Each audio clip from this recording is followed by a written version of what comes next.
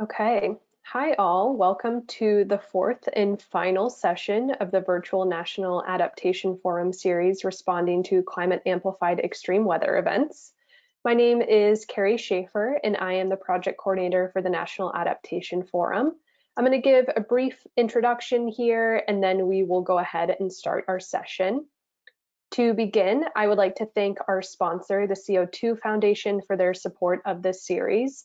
The CO2 Foundation supports nonprofit organizations and individuals who seek to disrupt the causes and consequences of a rapidly changing climate. I encourage you all to visit their website and learn more about the great work that they are doing. For this session, we are going to be using GoToWebinar, so I wanted to take a moment to orient you with the software. We're going to have plenty of time for questions and answers at the end of this session, so feel free to send in questions for our presenters throughout the session. On the side here, you'll see you have a questions tab where you can send in your questions. In addition, at the bottom of your screen, you'll have 4 arrows pointing inward. This will allow you to go into full screen mode. Your screen might also look something like this, but it has the same functionality in this control panel. So to go full screen, you can click on this button here, and then you have your questions tab as well. I also wanted to note that this is just one session of a 4-part series that has taken place throughout April and May. Unfortunately, this is our last session. However, recordings of the first 3 sessions are available online at our website, which is nationaladaptationforum.org, and a recording of this session will also be posted online, hopefully before the end of the week. And with that, I would like to introduce today's speakers. So our first speaker is Grace Kaplowitz. Grace is a planner with The Good Company, a division of Parametrix. Grace's work is centered on community well-being, adaptation, and environmental stewardship. She has experience in project management, grant applications, as well as community outreach and engagement. Grace has a degree in planning, public policy, and management.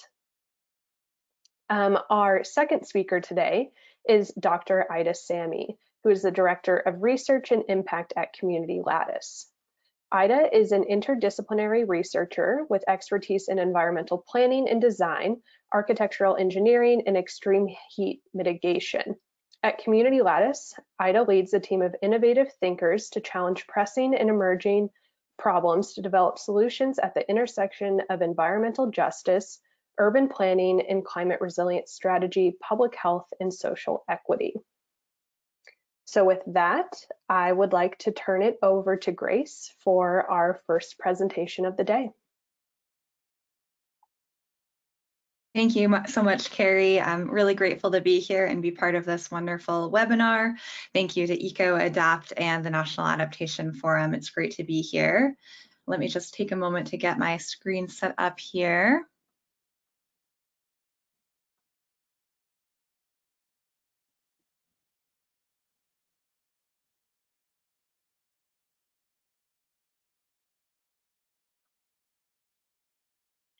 All right, is that looking good to everybody, Carrie? Yes, that is great. Wonderful. Well, thank you all again. As Carrie mentioned, my name is Grace Kaplowitz with Good Company, a division of Parametrix, and I'm really grateful to be here today.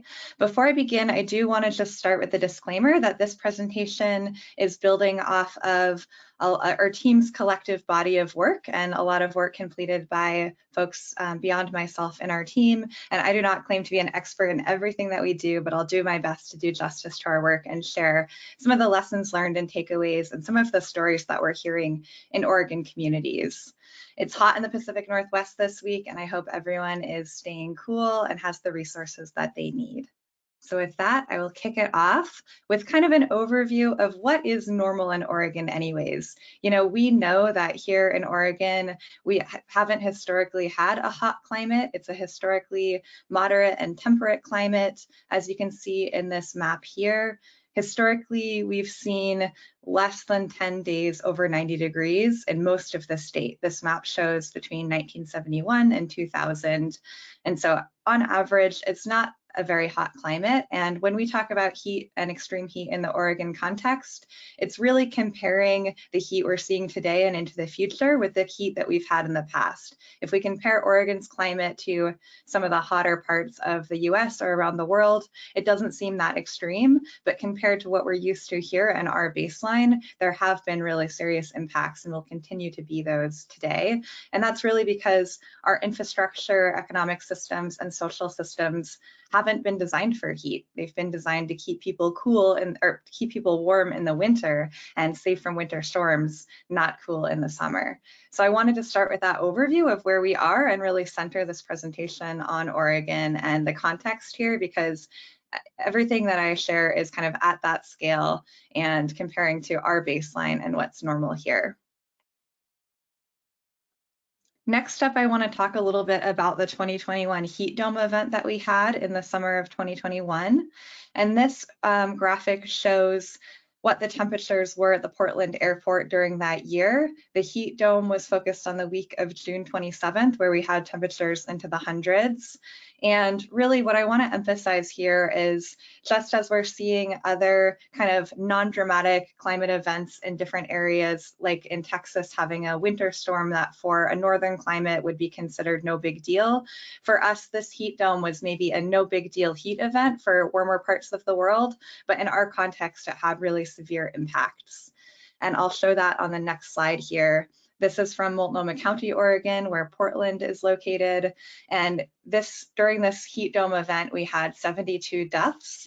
And I want to emphasize that while that number is smaller than in other parts of the country and the world, the normal number of heat deaths in Oregon is 0. So 72 deaths for us is a very big increase from that baseline of 0. And then this graphic is also looking at the types of cooling that people had access to and demonstrating that only 14% of people that perished in that heat event had access to AC. So this is kind of, again, setting the stage for what's normal in Oregon, the 2021 heat dome, and what has happened as a result of that. So here we're looking at some of the state of Oregon's responses to try and protect people from extreme heat in the state.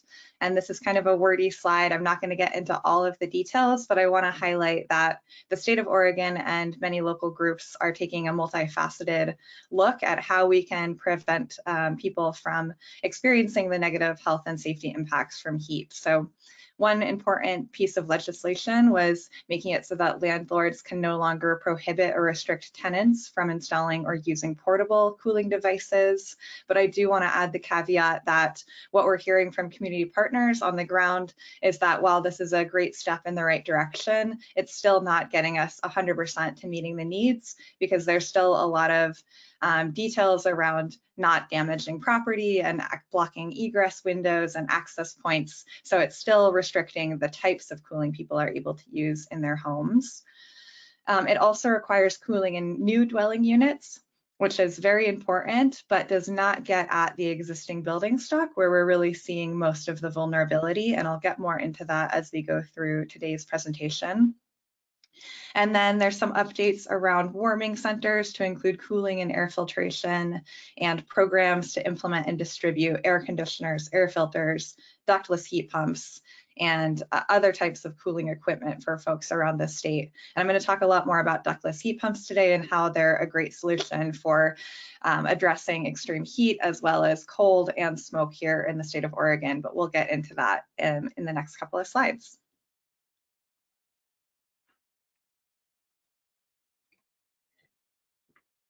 So next up, we're going to look at what's on the horizon for heat in Oregon and how the temperatures are projected to increase.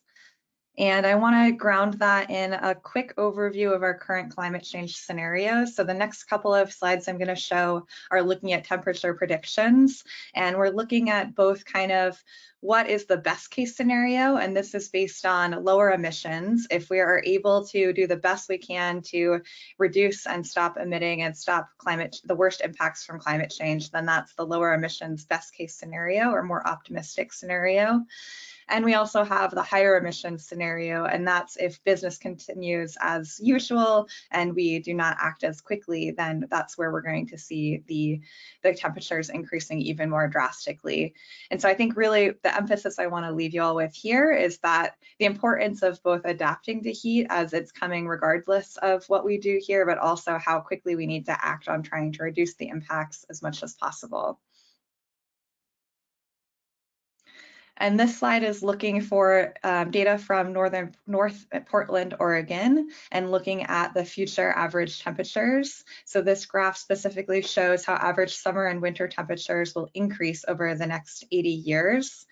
Starting, if I can draw your eyes to 2020, kind of where we are now, and you can see that but all of these lines are going up. The dotted line is that kind of optimistic best case scenario line, and the bold line is the more pessimistic worst case scenario, or if we don't act quickly and change the trajectory for climate change.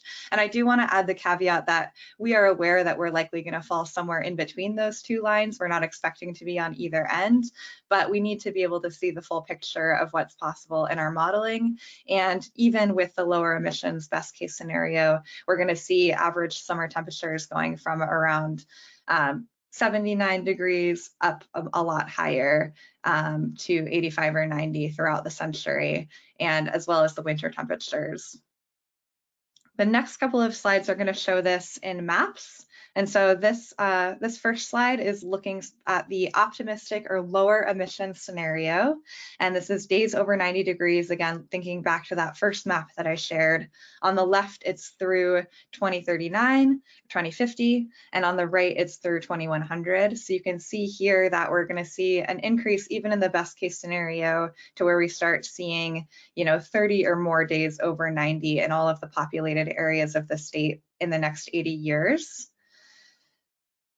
And then the next slides are going to show the more extreme, pessimistic or higher emissions scenario. And this is where it starts to look a lot more dramatic, where almost the entire state is going to see 60+ days over 90 by 2100.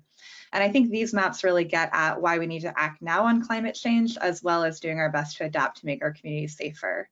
But again, thinking about these maps and these temperatures, what's the big deal? It still doesn't look that hot compared to a lot of the rest of the world. And while much of the rest of the global population already lives in hotter climates where this is already normal, they plan and build accordingly, and they're more adapted for the hotter temperatures. But in Oregon, like I said previously, our infrastructure, economic systems, and social systems are not adapted for this type of heat. And I think one of the big takeaways here is that we're all going to need cooling equipment and air conditioning. But the good news is that we can learn from our neighbors and communities in hotter climates in other parts of the world. Next up, I'm going to talk a little bit about smoke and why I didn't want to present here about extreme heat without touching on smoke as well. This photo is one I took from this last summer in Oakridge, Oregon, a small rural community during the 2022 Cedar Creek fire, when the air quality was in the hazardous range. There were many days above 300 and 400 AQI. And we want to talk about smoke here because smoke and heat are often going to show up together. They happen in the same time frame in the summer and fall when we're experiencing heat, drought, and increased wildfires. And heat is often more acute, at least in Oregon. We often have maybe 1 or 2 or 3 consecutive days of extreme heat, while smoke is increasingly becoming prolonged and chronic. So while there are similar responses and adaptations that we can do around cooling and cleaner air spaces and portable equipment, there's kind of some compounding health and safety concerns from exposure to both. And both of these show up where people are guaranteed to be spending their time at work and at home. And that's really going to get at a lot of what I'm talking about today around housing.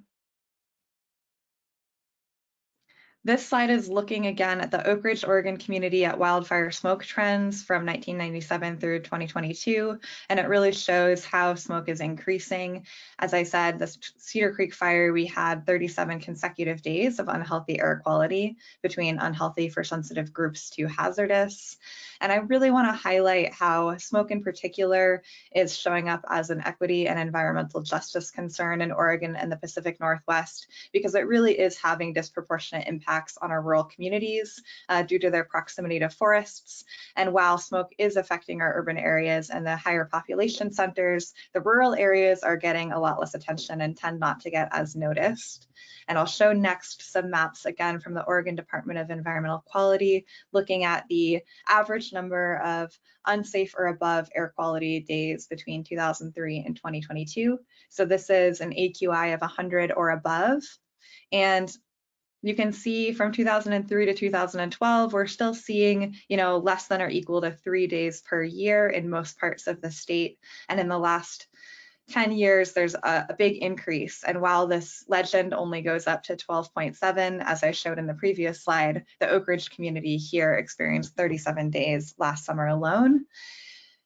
And while we're thinking about this from the statewide perspective, last summer we heard about the kind of 1 or 2 or 3 days where there was unhealthy air quality in Portland and Seattle. And while it's an important issue in the metro areas, like I said, we're not hearing as much for the rural communities, and there wasn't news coverage locally or nationally about this community that couldn't breathe safely for over a month in the summer. So I think it's really important to consider that and the kind of rural community issue that we're seeing with smoke and heat together. Next up, we're going to share some examples of lessons learned and takeaways and stories we're hearing in our work. And on the slide, it shows some of the projects that we're going to be talking about, as well as this Venn diagram looking at some of the lenses that we look through when we think about climate and adaptation. So we think about the effects to the infrastructure, the built and natural environment, and how we can adapt those spaces, as well as economic systems and social systems and health. When we're thinking about heat and infrastructure, we're talking about parks and shade structures and the environment that we can build around us. In our economic systems, we're thinking about workplace health and safety and policies to keep people cool at work, and maybe changing work schedules to get them to, take a siesta or be safe during the hottest parts of the day. But when we're looking at social systems and health, this is really where all roads are leading back to housing, and why I'm going to focus on that today, because housing is where people are outside of workplaces. And while workplaces have policies and mandates to protect people, there are no rules, mandates, or policies to protect people at home. And I think our challenge here is how we can make the places that people are guaranteed to be at home and at work safer for everybody. So talking a little bit about our community climate action planning work, really the heart of this work is helping communities prepare for the baseline to change and going beyond planning for emergencies and emergency response. So this graphic is from our City of Eugene Climate Action Plan. And while the numbers and the information here are slightly different from how things are going to change in Portland due to the microclimates across Oregon, it's really about working with communities to see how the baseline is going to change and what we can do about it to keep people healthy and safe and reduce emissions along the way. Through our climate action plans, we work directly with a lot of communities across Oregon and the Northwest and with community partners. And I want to share a little bit about what we're hearing related specifically to access to cooling shelters and cleaner air spaces, and some of the challenges or barriers folks have faced in terms of accessing those resources when there is extreme heat. So what we're hearing is that people are uncomfortable or feel unsafe walking in the heat or waiting at a bus stop in order to get to a shelter. People have been concerned about COVID-19 and health concerns being in public spaces. And of course, the compounding issues surrounding homelessness and our unhoused populations and people feeling uncomfortable or unsafe being in shelters that are being used by people who are unhoused where they don't have any other options. So again, while cooling shelters are a very important immediate next step and something to do in an acute moment of heat, we really want to work towards getting permanent cooling access in everybody's homes and the places where they're spending the most time. Next, I'm going to share a little bit about a project we're working on in Oakridge, Oregon, which is targeted airshed grants funded by the EPA. And this is a project that's focused on smoke and reducing fine particulate matter, PM2.5, specifically from winter wood smoke and wood stoves. So historically, the community has heated their homes using wood, and there is unreliable access to electricity with frequent power outages in the winter. And so this has been a really interesting project where the focus has been smoke, but we've been able to see all of these different intersections with heat and cold and health and safety in people's houses. And a lot of the work we're doing here is removing old uncertified wood stoves and replacing them with highly efficient electric heat, such as ductless heat pumps, as well as weatherizing people's homes. And that combination of interventions is really allowing us to get at, air quality, heat and heating needs, cooling and cooling needs, as well as overall efficiency and reducing emissions and helping people stay health and safety in their homes. These interventions are allowing people to be more permanently safer, more comfortable, and have more efficient homes. And the same interventions here with ductless heat pumps and weatherization can be used to address climate, heat, air quality concerns. And in this rural community where, we have a highly low income population, we're really getting at some of the health, equity, and environmental justice outcomes by doing these interventions that are looking at all these compounding issues.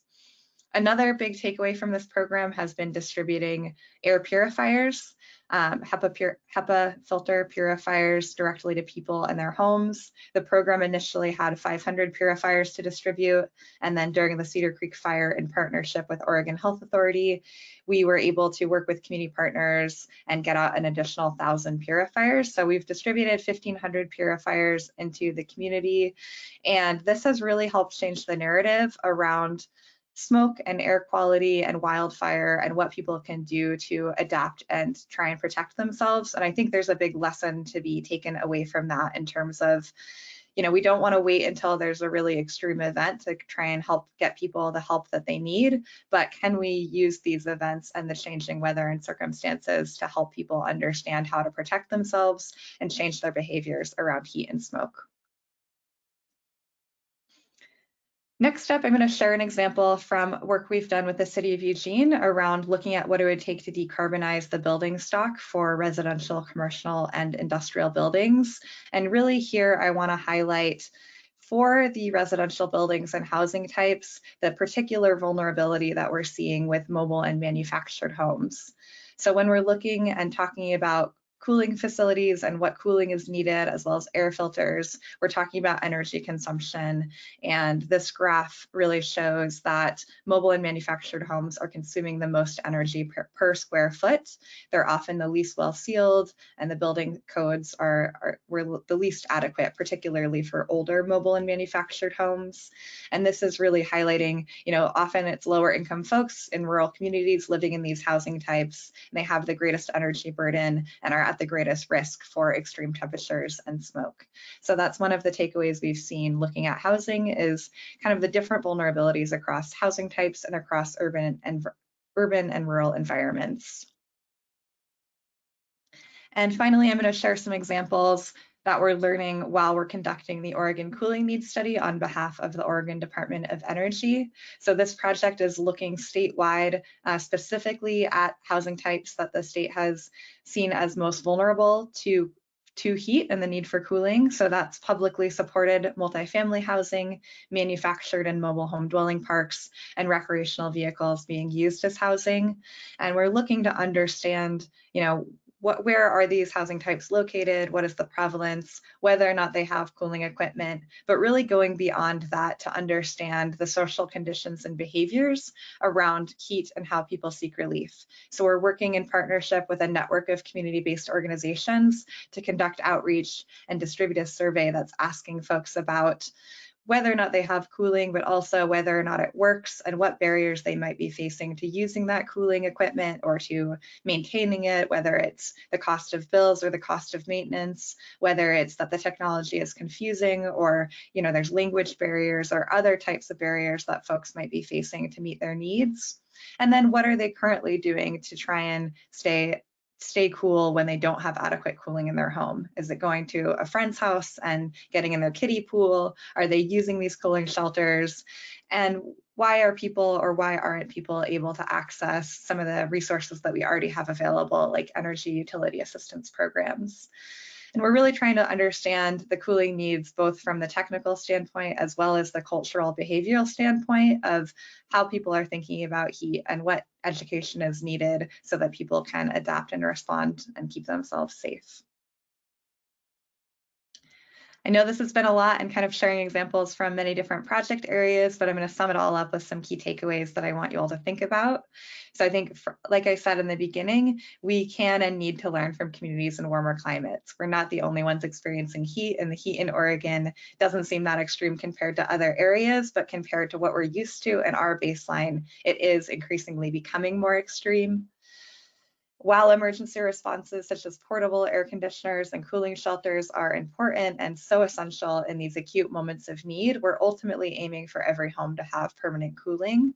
And on that note, I really want to emphasize the usefulness of ductless heat pumps that are able to meet the needs for cooling as well as heating and are working towards our electrification or decarbonization goals. And they're also not pulling in air from the outside. So when it's smoky out, they can help along those lines as well. And paired with weatherizing people's homes, we can really look at addressing the home envelope and helping people be more safe and comfortable in their homes. Of course, we also are grateful for and need to continue with the voluntary incentive programs like the ones that the state of Oregon is rolling out right now around heat pumps and free air purifiers. And then of course we can consider code revisions and what we can do from a planning perspective to change the infrastructure and housing. On these lines, building code updates are probably necessary and happening, but we also want to look at rental codes because rental codes could force retrofits, which is where we're seeing the most vulnerabilities in our current housing stock. Regarding needing to know more than the weather forecast, this is really going back to what I'm sharing about the different housing types and the different contexts for communities that we're working in, living in.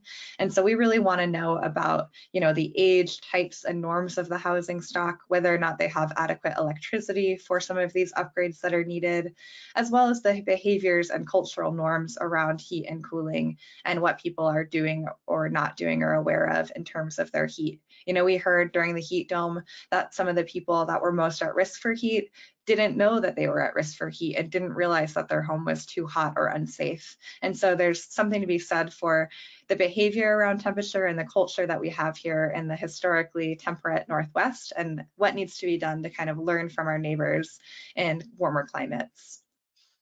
For housing, there are different responses needed for urban and rural environments. As I mentioned previously, in rural environments, the highest vulnerability we're seeing is in the manufactured and mobile homes, and there's a lot of corresponding health and safety issues with mold and energy burden and the materials that some of these older homes are built with. Whereas in urban areas, we're really looking at multifamily and density, and we're looking at some of these kind of conflicting priorities around water tension and water conservation, the need for green space and shaded areas while also needing to conserve water, large buildings trapping heat, and that lower income multifamily housing might not actually have adequate facilities on site to have a shared cooling space. So what are the needs for that, and how better can we understand how to meet the needs for people as close to their own homes as possible?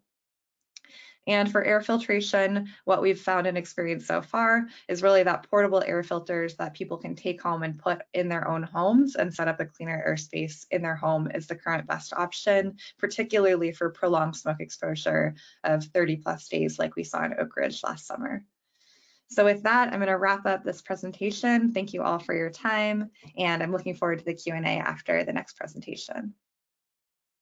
Thank you so much, Grace. That was an amazing presentation, and I look forward to some Q&A. And with that, I am going to turn it over to Ida for her presentation. Oh, we're not hearing you. There you go. Can you see my screen? Yep, we can see it. Awesome. Hi, everyone, and welcome. My name is Ida Sami, and I am a Director of Research and Impact at Communitylitis. I hold a PhD in Environmental Science and background in Architectural Engineering, Urban Planning, and today I am going to present awesome stuff about extreme heat and urban resiliency, trying to address how we can use brownfield redevelopment to decrease the extreme heat. A little bit about our company. Communitylitis is a woman-owned social enterprise founded on a mission to drive change, land revitalization policies and practices to respond to the real-time and real-world needs of disadvantaged communities. We are a multidisciplinary team of environmental experts, planner, data scientists, community organizer, and we are working at the nexus of digital innovation, community development, environmental health, and we are trying to see how this can impact our community and how we can bring more climate justice. As part of our work, we are using data science for social and environmental impacts.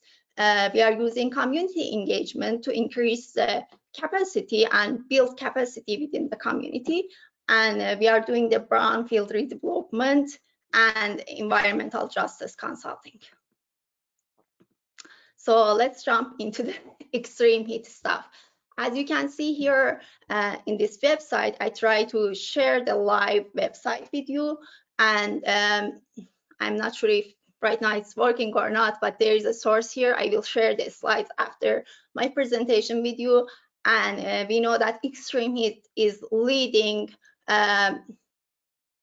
weather-related hazards, and it's killing a lot of people comparing to other weather hazards. And in 2070, based on what they predicted, in only 51 counties in the United States, the heat index will help below 100 Fahrenheit, almost all around the year. What does this mean? It means that we will have almost every day it's hot and you will sweat every day, especially if you are low income and you don't have an AC or privilege of using personal car. So when we are talking about extreme heat, there is an unequal impact. As I mentioned in my previous sentence, heat is not impacting everyone in the same way.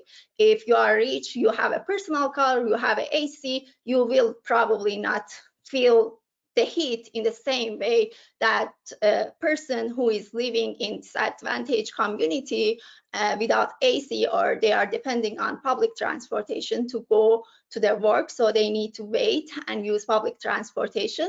Based on my PhD research, waiting more than like 2-3 minutes in a degree above 90 Fahrenheit can increase your risk to get any kind of heat-related illnesses. So why we are talking about brownfield? We are talking about brownfields because brownfields can bring opportunity to urban areas to address their challenges. If we can find a solution to use our climate resilience, climate mitigation, and like heat mitigation strategies to redevelop the brownfields, we can address the challenges within the cities for public infrastructure and resource management. We want to understand the impact of extreme heat. Extreme heat causes more deaths annually than any other weather-related hazards, as I mentioned in my first intro. And number of the heat-related deaths during 2018 until 2020 is 3,066, and this data is coming from the statistics that we have available. I'm sure like with extreme heat event, most of the people who are right now attended to this webinar, probably they remember that last year we had the worst days, and like in places like Seattle and Vancouver, we had a lot of heat-related deaths. And a team of researchers at the National Bureau of Economic Research has found evidence suggesting that if we don't address greenhouse gas emissions and we don't decrease the greenhouse gas emission, in the future we will experience more heat waves and more extreme heat events, which is like causing to kill millions of people across the globe. Besides like heat mortality, we have heat morbidity. What is heat morbidity? Extreme heat can cause really, really serious health issues. And one of these health issues is heat exhaustion. Another is like heat stroke. These are two serious heat-related illnesses that can cause even to the death. When you are getting any of these heat-related illnesses, you might feel over sweating, your body feels more hot, and you will get headaches. There are like valid data showing that a lot of people are visiting emergency rooms during the summer, especially because the place that I am living, I live in Arizona. So there are a lot of people during the summer, especially in Maricopa County, that visited the emergency room due to getting like heat stroke, and they don't know, like general public, they can't recognize the heat stroke, so they are like telling that they are experiencing headache, nausea, or like they don't feel good after like using public transportation or going to the hike in the middle of the day when it's like really hot. So these illnesses can affect some people more than others. If you have any kind of pre-existing condition, health issues like respiratory disaster, or like you have heart issues, it can affect you more than others. Also, the disadvantaged communities, communities of color, outdoor workers, pregnant women, children, these are part of the population who are more vulnerable to extreme heat illnesses. We need to address the heat inequities, and we already discussed about this kind of at the beginning. Heat is not affecting everyone in the same way. Disadvantaged communities experience higher vulnerability to extreme heat, and they feel extreme heat in different way because factors such as socioeconomic status, limited healthcare access, and like poor infrastructure, poor living condition, and don't have access to personal vehicles most of the time, can cause to feel extreme heat more in disadvantaged communities. And when we are talking about disadvantaged communities, the data from EPA is showing that brownfields, most of the brownfields are like located near to the disadvantaged communities, and since they are not developed, they are creating more health issues, and especially like one of the issues with heat and brownfield, both of them is cardiovascular issues, and people who are living even near the brownfields, they experience this more than others. So let's see. Okay. And here we want to talk about brownfield and urban heat island. What is urban heat island? Urban heat island is happening mostly in cities because cities, due to their infrastructure and darker color, they are absorbing more heat during the day and releasing it during the night, which is causing to have a higher temperature comparing to the surrounding rural areas. So when we are talking about brownfields, I have a study, and there are a lot of other researchers that's showing the brownfields significantly contribute to the formation of urban heat islands, and it can increase the urban heat islands effect. You might be curious how this can happen. Most of the brownfields, if they are like previously used and right now it's vacant, they have a darker surface, they don't have enough trees, they don't have enough shading, so all of these poor infrastructure causing to have more heat absorption and releasing during the night, so it's increasing the urban heat island effect. So considering heat in brownfield redevelopment is really important for creating more resilience and livable communities. When we are talking about urban resiliency and brownfields, we want to explore how cities can make a significant impact through their role in brownfield redevelopment and address the challenges of extreme heat. Cities face different challenges when it comes to brownfield and extreme heat. Brownfields underutilized or contaminated lands, and they are like posing risk to public health, to public infrastructure, and they are continuing to create some kind of environmental hazards and health issues.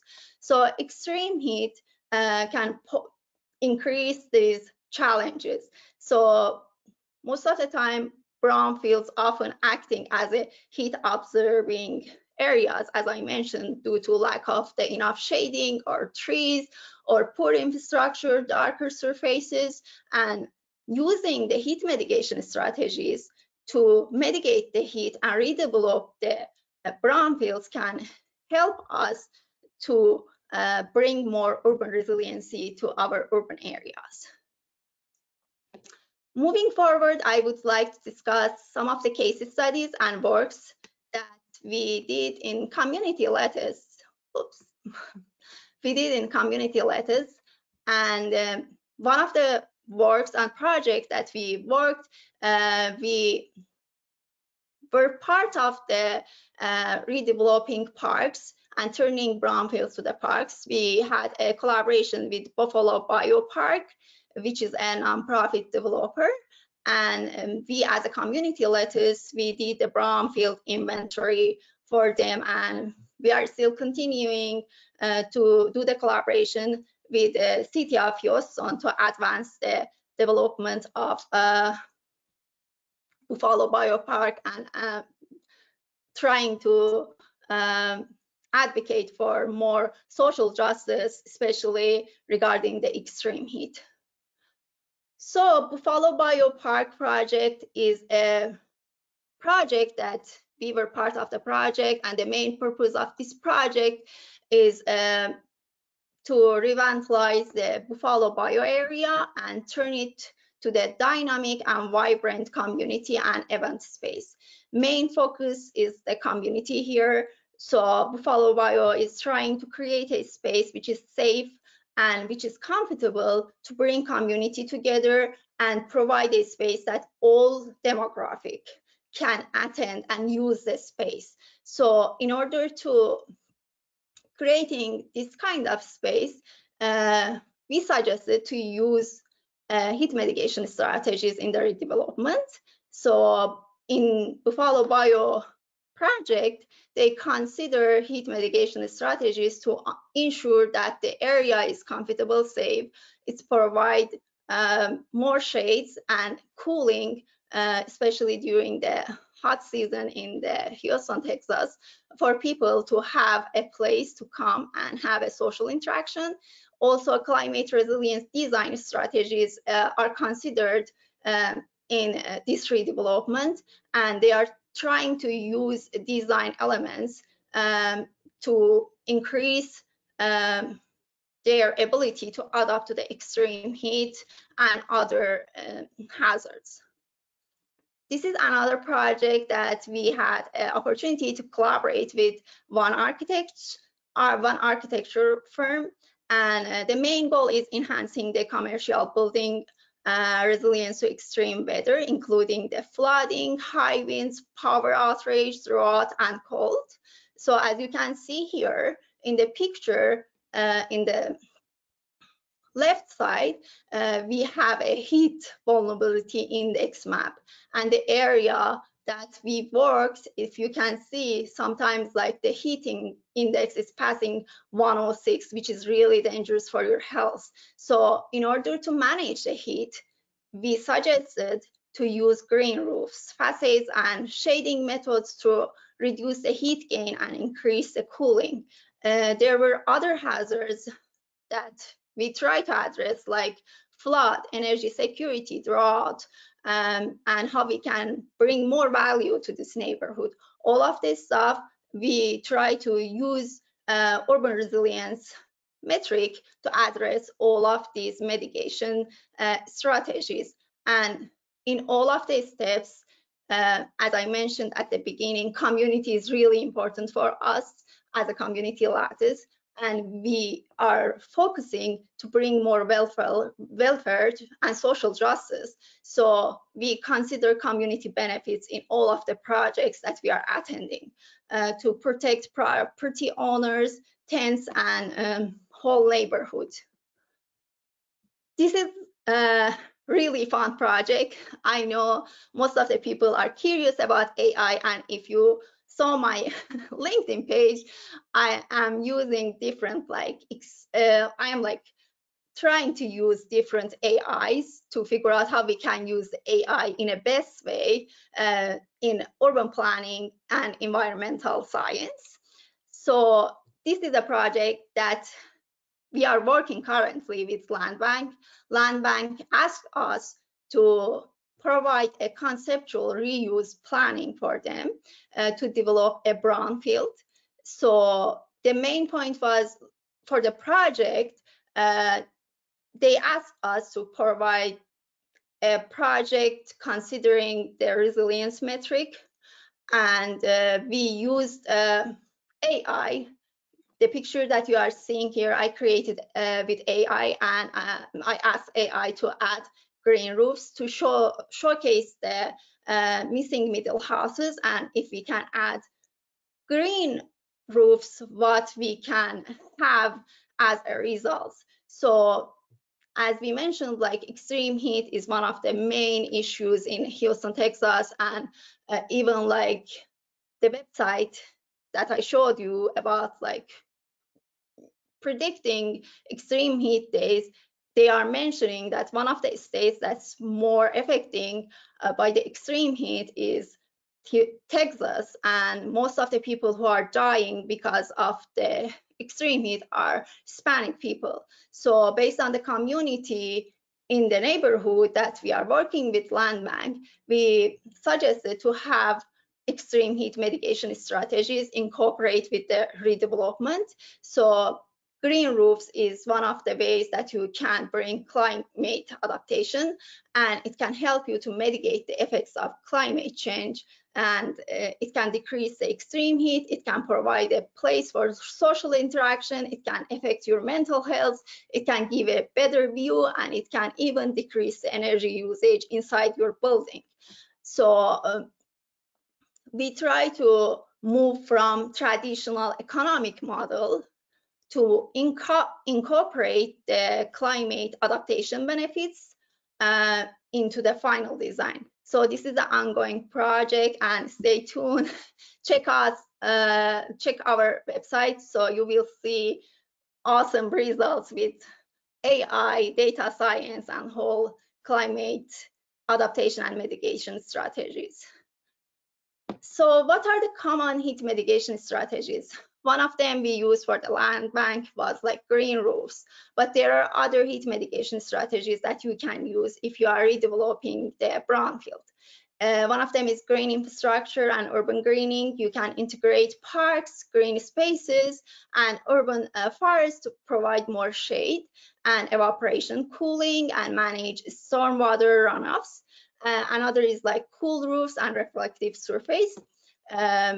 You can use reflective surface like lighter color surface or cool roofs, different materials.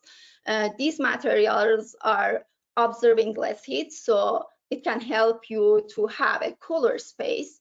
And you can use passive cooling and natural ventilation. Most of the time, architects, if they are doing the planning larger scale neighborhood design, or even smaller scale for the building, they can use the climate sensitive design, and they can consider all of the climate elements based on the location, and some stuff like orientation of the building, how to use more ventilation like natural ventilation, and some other stuff to bring more thermal comfort to the inside and outside of the property. Another thing is that based on the location that you live, if you have a water availability, I know we need to consider future climate change, and we need to consider that we might have more droughts. So we can even use the rainwater harvesting system to use water and feature cooling water features, and having a water fountain or something that can help you to mitigate the heat in your redevelopment. And speaking of the redevelopment and heat mitigation strategies, all of these steps can help you to bring more benefits to the community, because most of the heat-related deaths are happening, for example, in Arizona during the early August, or sometimes in mid-July, because most of the cooling center, homeless people, they don't have access to the cooling center. So if you try to redevelop the brownfield in a way that you can create some kind of property that's open to the public and with more cooling strategies, you can provide the cooling centers to the people who are in need, especially during the summer season. Why it's really important to make an attention for the extreme heat in the context of urban planning and brownfield redevelopment? Because adapting to the climate change and what we talked, it can increase the resiliency to the extreme heat, and it can create more sustainable and livable cities for our future generation. We are responsible. So, and it can promote equitable access to the heat mitigation resources and strategies. There are always some risks, and today I want to talk about the risk. If you want to redevelop a land, especially if it's a brownfield, and you are ignoring the extreme heat mitigation strategies in your property, this can increase the heat-related health risk for future occupant, and it can create a poor thermal comfort for indoor and outdoor. It doesn't matter if you don't feel comfortable indoor, you will not feel comfortable outdoor because you didn't consider extreme heat to have appropriate cooling effects inside and outside. It can increase the heat-related illnesses, and it can increase even the deaths related to the heat. And it has a negative impact on energy consumption and costs, and it can increase the utility rate for people who are living in that property, because the more they need to use the air conditioner, the more they will pay for the utility. And consider that using more air conditioner and using more cooling and any kind of stuff that we are using, if we don't consider the heat mitigation strategies inside and outside of the building, we are creating more carbon emission. So we are not helping to decrease the carbon emission. We will experience more extreme heat with the acts that we are taking today. So we need to act to decrease the extreme heat today. And also, all of this stuff can, if you don't consider it, you can affect the resiliency for whole city, and we can't have a resilient city without considering the extreme heat mitigation in our developments. There are some future implications of the extreme heat and brownfield. The broader implications of the extreme heat and brownfield redevelopment is environmental justice and equitable heat mitigation strategies. In long term, this can impact a community health and well-being. Even today, we are experiencing and we are getting some feedback from community regarding the tree planting. Community are happy because they have more shades, and it can integrate the climate resilience to the urban planning. So there are some, I'm a director of research, and there are some research that I'm currently doing with my team in the community lattice, and there are some future research that I want to really focus on them. As a team, we are assessing the effectiveness of heat mitigation strategies in brownfield redevelopment. And how we are assessing this, we are using the qualitative and quantitative research method to assess, we have survey interviews, and we have some kind of other macroclimatic measurements to calculate the thermal comfort for the redevelopment that we are doing. And there are other stuff like exploring innovation technologies for heat reduction in urban environment.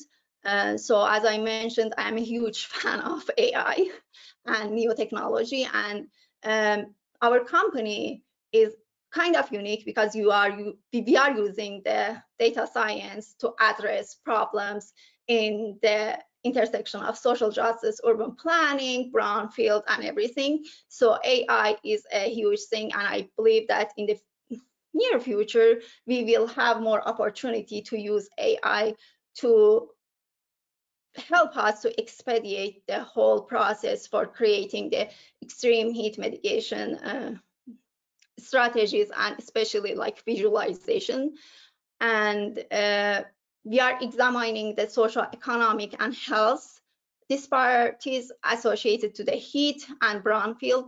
We are focusing on like community engagement. We have a great community engagement director. She's involved with community, and we have a community engagement assessment that we are using after any kind of development that we are doing or like collaborating with any company. So I have a brief slide of a conclusion to wrap up the presentation.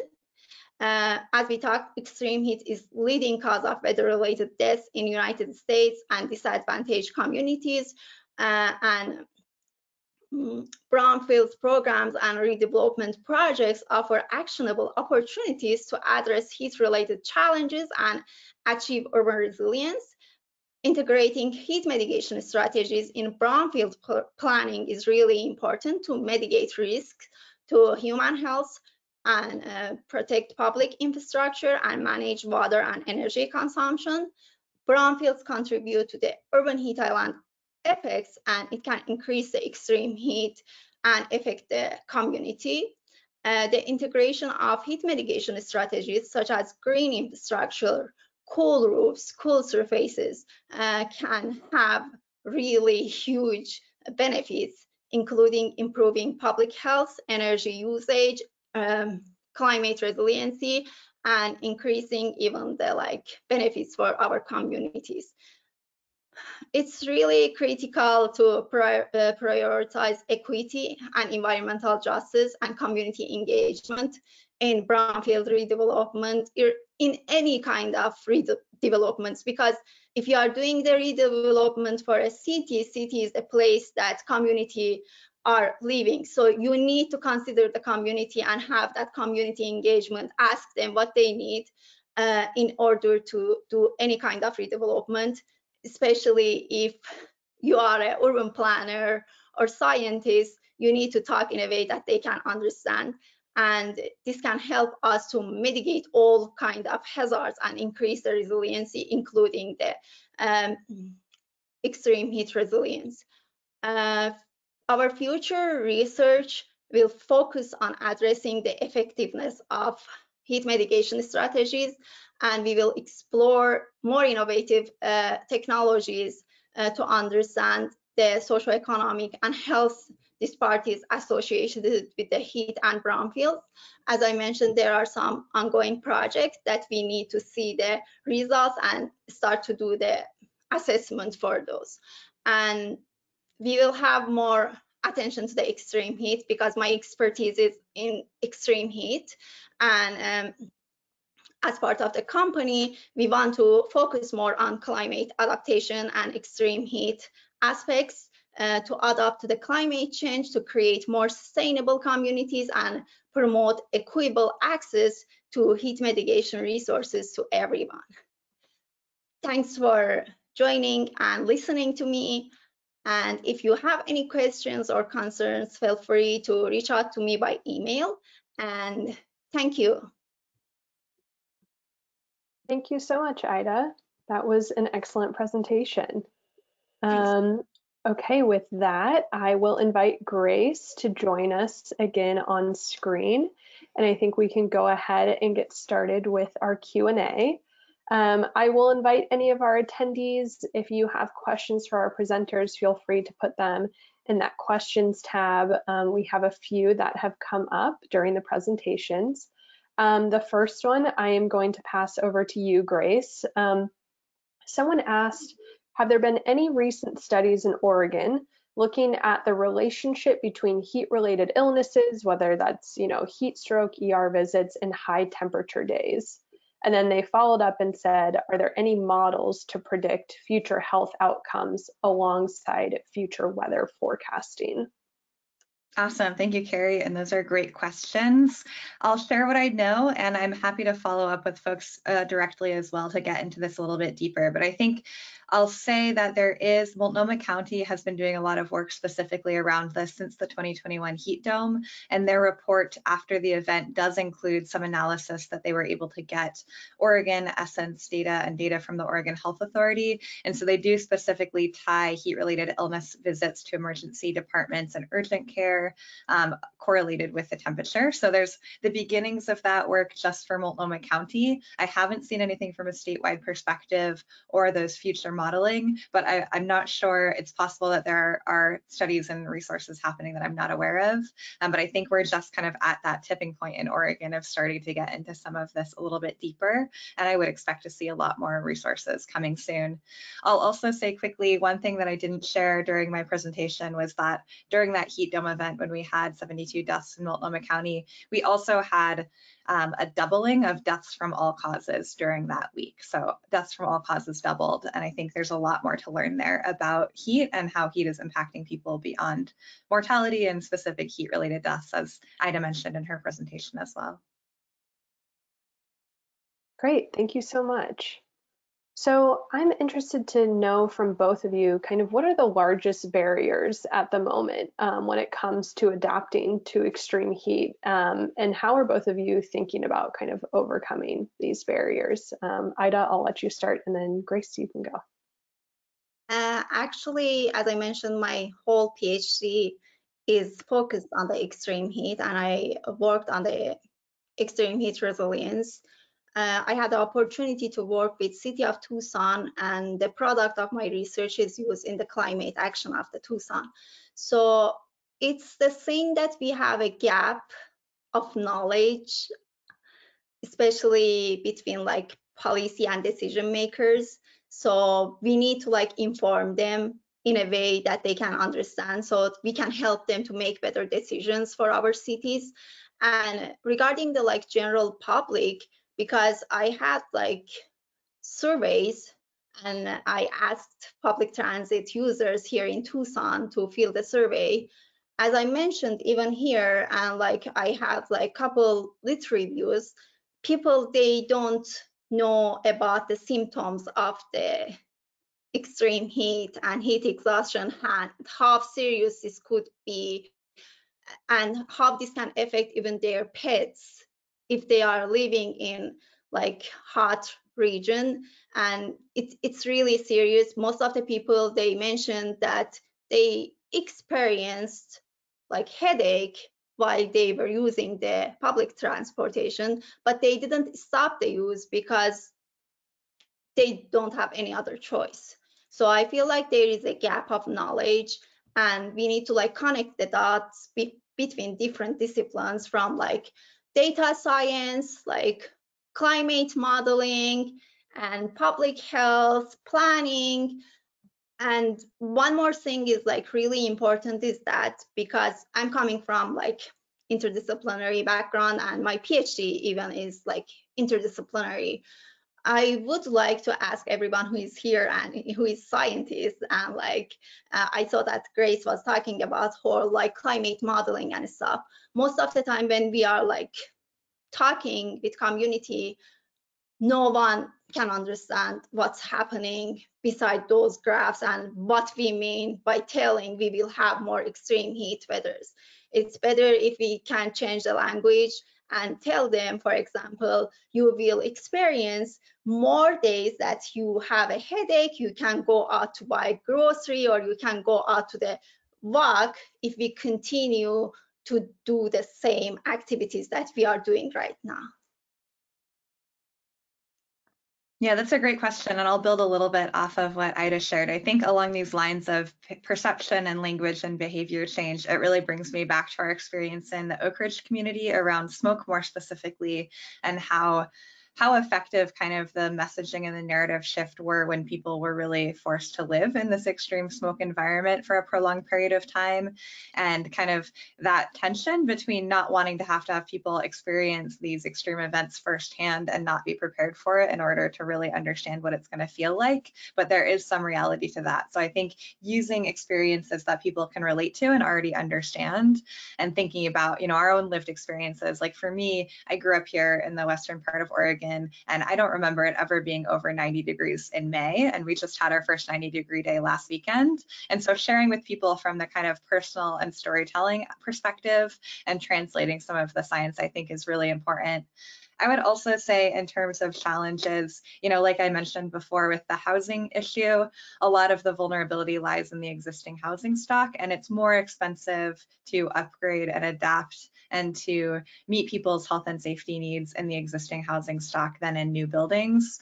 And it requires a larger investment, and it's often also where the people with the lowest incomes are living. And so there's this great area of need where people have the least ability to upgrade and protect their own homes, and it's cost the most. And with mobile homes in particular, with our program in Oakridge, we've seen cases where the EPA will not allow us to provide upgrades to those homes if the value of the upgrade exceeds the value of the home. And so I think we are going to get into the territory of needing to replace or build new housing. I mean, the housing issue here in Oregon and in the Northwest goes beyond heat, but I think thinking about these issues together and how we can find compounding benefits rather than only worrying about the compounding risks. And I think it really is going to take a multidisciplinary, bringing everyone into the same room and trying to think about these issues all at the same time. And that's the last thing I'll say is, while heat is extremely important, while I've been working with community-based organizations during this cooling needs study, I have heard from folks, heat's important, but we're working in communities that are recovering from wildfire or that are experiencing all these other issues. And, people don't have the bandwidth to take another survey or to think about this when there's so many conflicting needs. And so really focusing on meeting people where they're at and trying to help people with all these basic needs that we're still lacking in a lot of our communities. Great, thank you both. So we had another question that came in related to land access, and so kind of talks about how land access is, a major issue, especially for low income populations who are not able to afford land. So this attendee was interested to know, what are your organizations specifically doing, or maybe the folks you work with, some of your partners to help some lower income people access land as it relates to urban agriculture and urban greening. Go ahead, I'll turn it over to whoever wants to answer that. I'm not currently working on anything specifically related to this, so I don't want to pretend to be able to speak to it too eloquently. Again, happy to follow up, and there are likely folks in our field that are working on it, but I will share another example kind of, again, with this issue that we're seeing around mobile and manufactured homes in Oakridge and statewide, and looking at the need for replacing some of these older homes, particularly those built before 1976 when the building code started to get a little bit more helpful. And I think we're seeing there, we're going to need to come up with some innovative financing models in order for lower income folks to be able to access a new home or a replacement. And we've been trying to pull together partners and work with all of the affordable housing providers and some of our community organizations and see what would it take to create a financing model where a low-income household could, for example, do like a rent-to-own model where they can start living in a new home right away and not have to have that hefty down payment in order to get into it and not have to absorb all of the risk. So I think there's opportunity and some work being done, but I wish that I had better examples to share because I know the need is really present. We as a community, we know one of the big challenges is like for brownfields, especially buying the brownfields and redeveloping it. So we are collaborating with CBOs and nonprofits, and we are trying to, as a multidisciplinary team and like our nexus, we are trying to collaborate with different perspectives, like bringing like real estate developers, bringing community people bringing like government agencies together and like trying to help them to apply for available grants so they can get the grant and provide more benefits for our communities by purchasing the land and redeveloping it to bring more community welfares. But feel free to like, we have a great, as I mentioned, we have a great like community engagement coordinator. Feel free to reach out to me or like take a look at our website. You can like reach out to her and ask more specific questions from her as well. Thank you both. And we got a quick follow-up on that question. And I assume, Grace, this is probably targeted towards you. This person asked about, what about agricultural worker housing? Is there anything new on that as it relates to your work? Yeah, so for our cooling needs study that we're currently conducting, agricultural housing was not included in the original scope of work, but it's something that the state is interested in and that we amended to try and include into the work. We're currently waiting for the legislation to see if we can get a deadline for the work and extend it over the summer when that would be.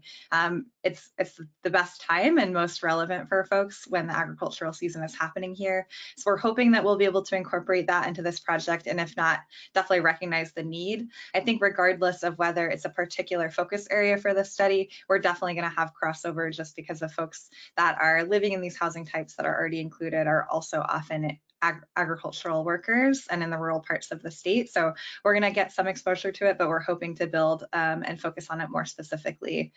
And I think that's another area where there's these compounding impacts of smoke and heat when you're working outdoors and your home is not adequately cooled or filtered. And so there's a real need there for agricultural workers when we're talking about extreme weather. Great, thank you. So the next question kind of gets at both of y'all's, perception of this problem. So as someone who works in the field of climate adaptation, I kind of feel like extreme heat does not really get the attention that it deserves, maybe compared to other climate hazards, whether that's, storms or sea level rise, things like that. And so I kind of wanted to see, is that the perception that you all have as well? And if it is, why do you think that that is the case? Yeah, I feel like that's the case, but like comparing to when I started my research for extreme heat, like 4 years ago, these days we have more like news and stuff and more policies regarding the extreme heat. We even have tools for extreme heat. We can see like more policies, grants to addressing the extreme heat. But I feel like the main problem is that if you, like with extreme heat, you are having more deaths, you are having more hazards and like heat illnesses. But if you saw two pictures, if flooding happens, you will see the disaster for afterward. But with heat, it's the same. You are seeing the same street. Nothing changed for the infrastructure, but we have like 10 people who died or who are suffering from heat because of the poor infrastructure.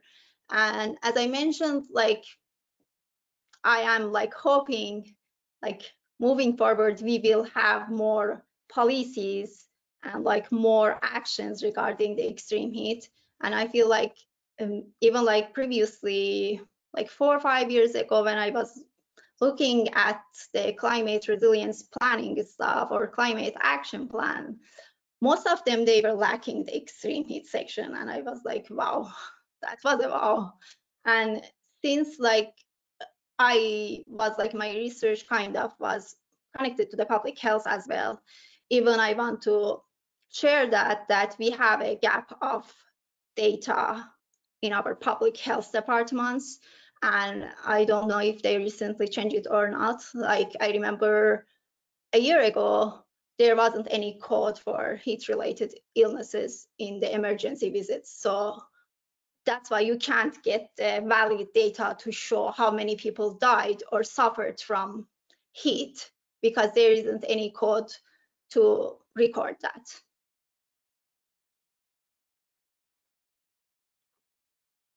Anything to add there, Grace? Yeah, I think I would feel similarly that a lot of it is around kind of perception and how extreme heat feels and lands in communities compared to some of the more kind of extreme or acute feeling disasters. But I will say that in our experience in the communities we're working in and what we're seeing in Oregon and the Pacific Northwest, it is getting a lot more attention in these last couple of years, particularly since 2021 and the heat dome. But I think even before that, as we've had more heat waves and more extreme heat, it's definitely rising in attention. And I think similarly for air quality, you know, wildfires have been considered disasters for quite some time, and we're trying to kind of help raise the awareness that the smoke is another equally, or can be equally disastrous depending on what the impacts are in the community, and oftentimes the impacts from smoke are more prolonged. So I think, again, it's raising awareness and understanding about these impacts, and also helping to empower communities and people to adapt and figure out what they can do about it, so it's not all so overwhelming bad news all the time. Definitely. Ida, so the next question is for you. I'm interested to know, are there other cities that you know about that are pursuing brownfield redevelopment, you know, for the sake of heat mitigation? And is Houston potentially interested in doing this on kind of a larger scale? Actually, as I mentioned, I am a director of research, so I'm doing the research on impact, but my background is not kind of like focused on the brownfields. I'm working with brownfields, but we have specialists in our organization, Community Lettuce. So I would like you to like get in touch with us and ask. But as far as I know, City of Houston wants to have kind of more like innovative way to create the strategic plan for the brownfields and brownfield redevelopment. So in me as part of the research team and Community Lettuce who work with City of Houston to develop and update their strategic plan for the brownfields, we are considering their resilience metric and extreme heat mitigation strategies. So we want to create a model that other cities can use as well in their brownfield redevelopments. Great, thank you. So we just got a follow-up question to our previous question about kind of the attention that extreme heat gets. And so this question says, regarding to growing attention to heat waves, can you be a little more specific about what is getting more attention?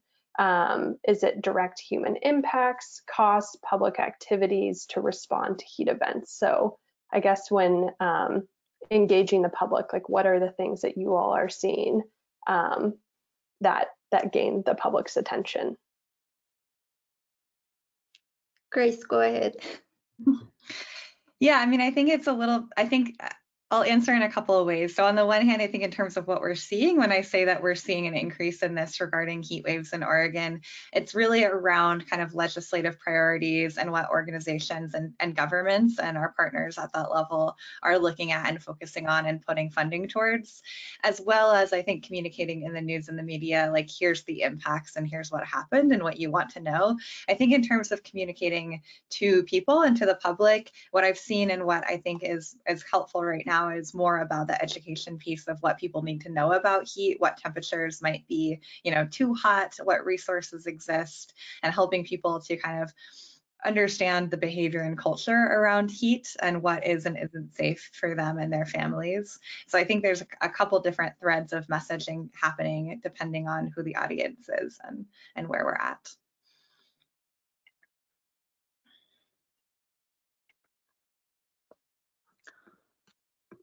Yeah, I totally agree with Grace, but most of the recent like research that I was attending, it's affecting people's real life and their health. So, and it's like kind of the saying that they feel in their daily life.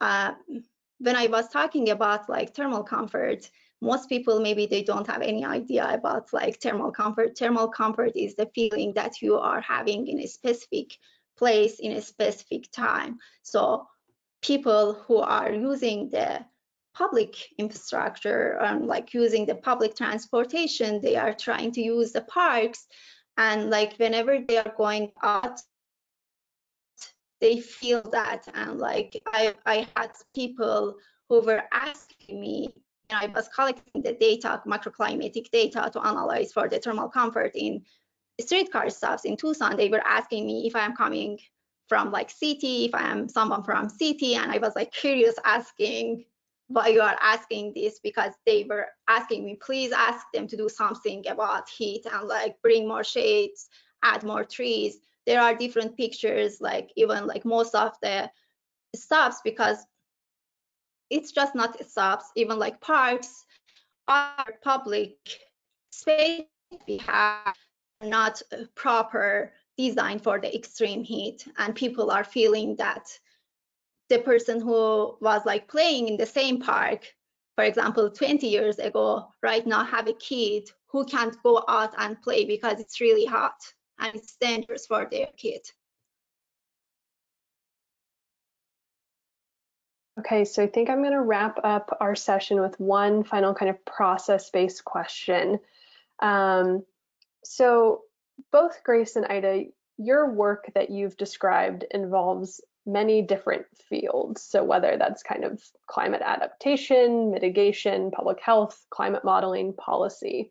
So I kind of wanted to dig into like, what does that actually look like in practice for you all? You know, how do you bring together people with all those different expertise? How do you kind of get them on the same page to kind of work towards, you know, some of these goals and, you know, achieve progress on extreme heat? So I'd be kind of interested to know more about that.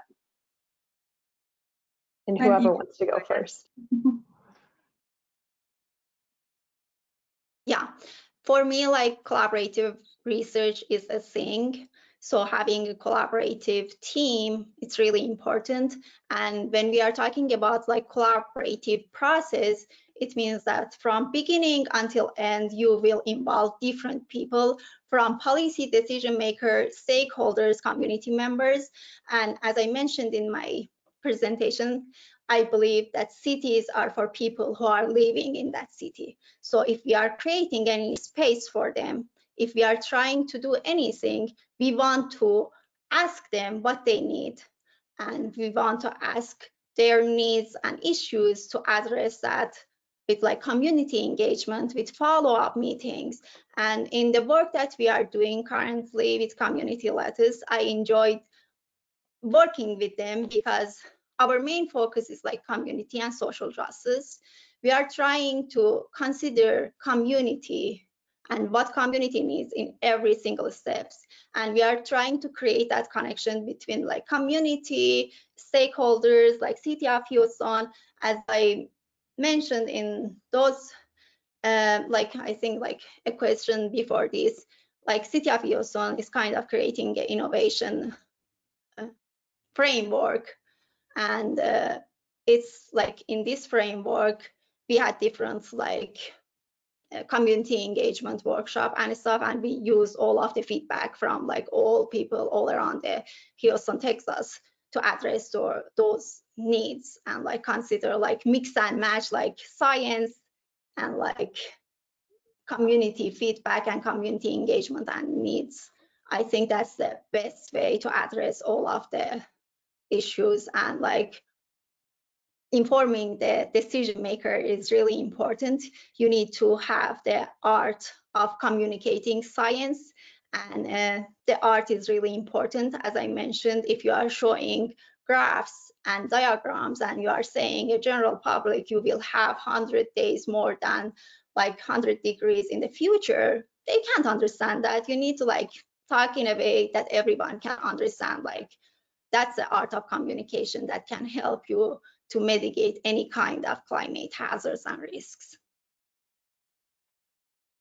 Yeah, I would add to what Ida shared. I think it really is all about collaboration and multidisciplinary teams. So within our practice and our work, we have experts in different fields, and we bring together a lot of different practices. And then we go beyond that to really emphasize collaborating and working in community and with community. So I think a lot of our work is centered around those partnerships with community-based organizations and building trusted relationships over time.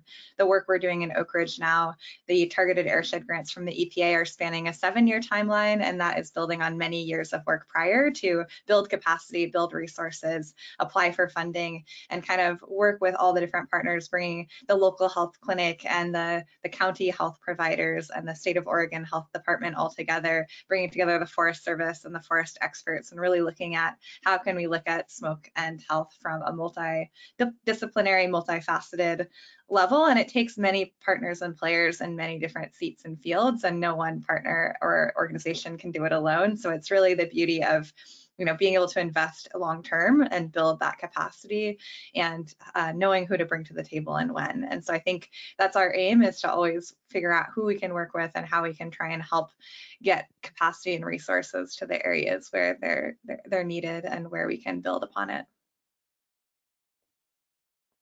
Excellent. Thank you so much to both of you for taking the time today to share with us your expertise. This was an amazing conversation, and I think there's still so much that we could have gone into today. I've shared a slide here at the end for our attendees.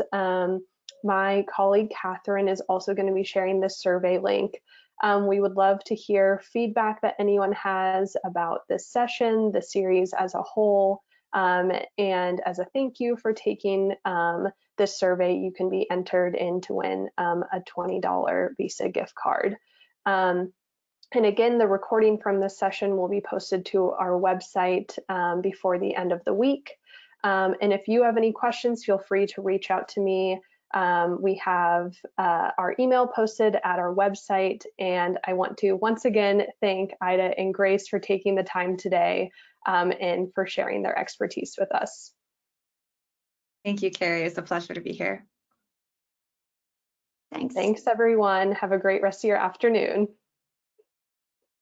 Thank you. Bye. Bye.